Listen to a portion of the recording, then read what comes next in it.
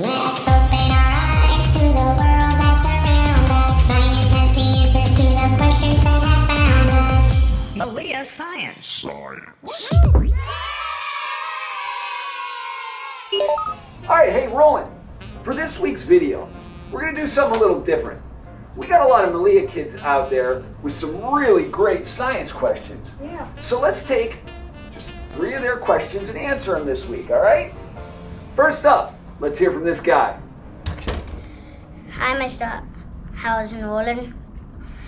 My science question is, are UFOs real? Wow, what a great question. Are UFOs real? Huh, that's a pretty big question. People have been studying them for a long time. There's even parts of the Pentagon dedicated to studying UFOs. The short answer is yes, UFOs are real. But let's think about what UFO stands for. An unidentified flying object. Woo! Woo! Do you know what that was? No, it's unidentified. It's a flying object. UFO. Right, it's a UFO. But like most things, if you take a closer look, that was just a Challenge 24 card flying by. You can identify it. A lot of things in our skies are mistaken. They're mistaken for aliens. So the UFOs that we see, we usually can identify. Some things that we commonly think are UFOs are lightning. When the military's testing missiles and things like that. Even strange cloud formations with the light going through them can look like a UFO. Venus, the second planet from the sun, it's the brightest one in our sky.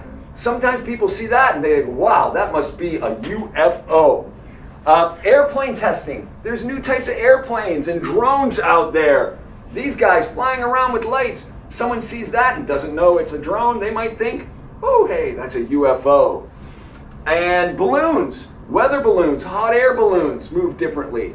So all these things, people think, wow, I just saw a UFO. And they did, because they didn't know what it was.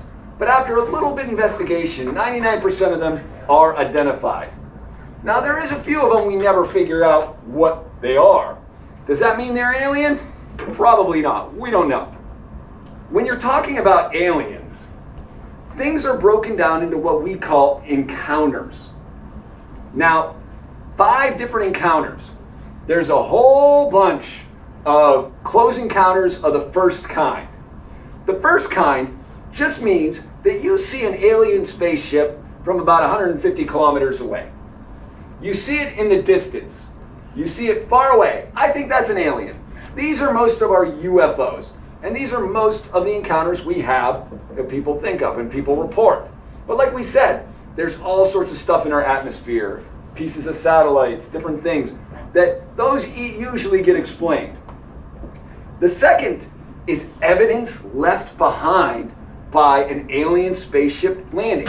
That's called a close encounter of the second kind, like burn marks or strange patterns. And a lot of these have turned out to be hoaxes. Some guy with a really good lawnmower just putting trails in his field. A lot of those were later discovered. Someone said, oh, I did that. I was just trying to fool with people. So most of those can be explained, and there's not very many of those either. The third type is when you see an alien. A close encounter of the third type is when you actually get to see an alien. And there's very, very few reliable people who said they have seen an alien. Like, not their spaceship, the actual creature walking around, take me to your leader. Those are even more rare, and very rare from reliable sources that we can test and study, and obviously they don't pose for pictures. So, and a lot of the pictures we do have, again, were hoaxes. Hoax just is like somebody playing a joke, dressing up in a costume or things like that. So that's the third type. Close encounter of the fourth kind is when you get to visit the aliens in their spaceship. They pick you up and take you in their spaceship. And some people claim this has happened to them, but again, you gotta look at the source. Sometimes people are just telling stories and things like that. Or they fall and bump their head and think, well, I must have been visited by aliens. No, you just fell and bumped your head. So that doesn't happen very often either. And close encounter of the fifth kind is when you actually communicate with an alien. Like, hey alien, how's your planet? Hey, my planet's pretty good. You know, so yeah, again, that does not happen very often from a reliable source. So yes, there are UFOs out there, but most of them are just ordinary things. That doesn't mean there isn't life on other planets. The more we discover about how huge space is, we found a lot of Goldilocks planets. Goldilocks planets, like 3 bears? No. A Goldilocks planet is just a planet that is, say this is their sun. They are in a range that is the right distance from the sun, so they're not too close, and they're not too far, that they could maintain life as we know it. And with our new telescopes and things like that out in outer space, we are discovering more Goldilocks planets that could have life. And that doesn't mean there's life, like our life forms are carbon-based. Maybe there's life forms that are other-based. So with all the different planets out there and how big the universe is, would be a safe bet to say there is something out there. But that doesn't mean it's visiting our planet, picking up our cows. So, we hope that answers your questions. Yes, there are UFOs. They're unidentified flying objects. But most of them aren't aliens coming to visit us. Ah! Hello, Mr. Howes and Roland. My mom says to keep magnets away from my iPad and my computer. Why is that? Another great question. So, that student's Melia gang member, his mom told him, keep magnets away from your electronics, away from your computers, and away from your iPads because they could damage them. Now, you always want to listen to your mom, that's for sure. But the truth is, your mom is probably around my age, and she grew up in the 80s, when computers were totally different. Inside your modern computer, we have ADH3 here. Remember building him last year, Melia gang? He is made out of a bunch of parts of computers. And in modern day computers and video games, there's tons of magnets in here. This right here is a speaker from an old computer, and it's a magnet. Woo! It's a magnet. So, a lot of modern day computers already have magnets in them. And a magnet isn't really going to affect modern day iPads or computers. They're not going to.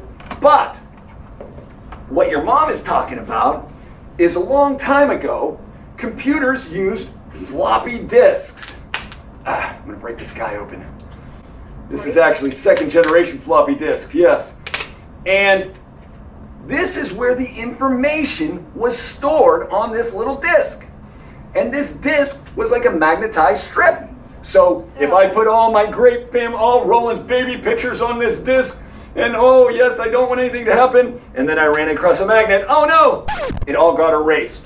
So older computers could not have magnets around them.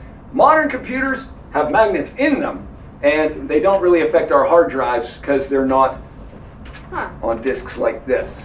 So, still, listen to your mom, but a magnet won't hurt a modern computer unless you throw it at it. Huh? I wonder what was on that disc. Nothing anymore. Unless you throw it at the computer, your magnet's not going to hurt your modern computer. Hi, Mr. Houseman. Why does the sky look red sometimes? Wow, that's another great question. A 3rd grade question. Why does the sky look red sometimes? Well, normally, what color does the sky look? Blue? Right. And, you know, we know that the light, if you go back to our other video on colors, we know that light is made up of a whole bunch of spectrum of colors. Red, orange, yellow, blue, green, indigo, violet. And all those colors are coming down from the sun as white light. But each of those colors is traveling at a different wavelength. Woo!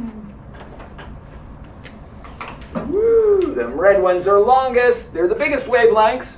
So when we look up into the sky on a day like today, you know, we see that all these scattered rays, or all the particles in the air, the molecules in the air, our atmosphere, are scattering the red and the violet and the blue all over the place. But our eyes pick up blue better than any other color.